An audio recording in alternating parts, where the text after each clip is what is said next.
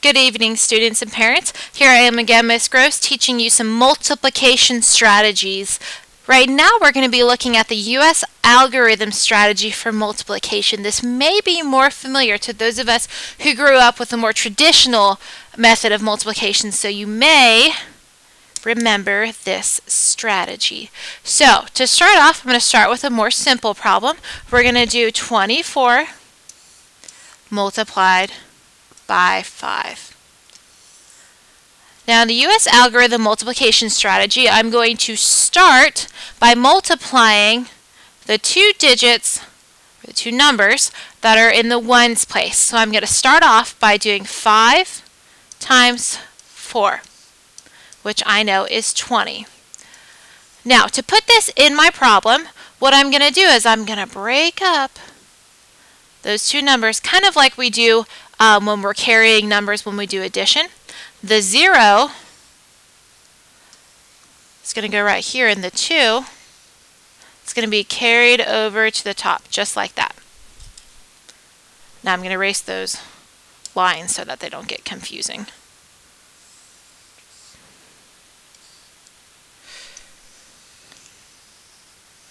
So we had 5 times 4 equals 20.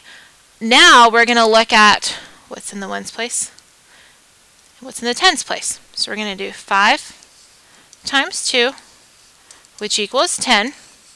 But we can't forget about this 2 that we carried over. So that 2 is going to come down, and we're going to do 10 plus 2, which equals 12. We're going to put it at the bottom.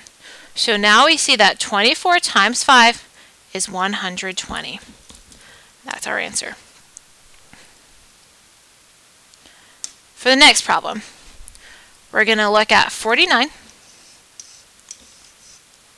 times 3, or multiplied by 3, equals something. So again, we're going to start in our ones place with 3 times 9, which equals 27. So we're going to break apart that number again. Put our 7 down here, our 2 up here for 27. Then we're going to do 3 times 4,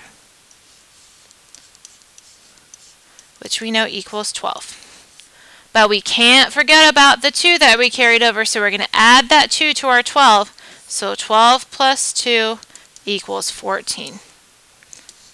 Our answer is 147. So 49 times 3 equals 147. Thanks for watching. Have a great night.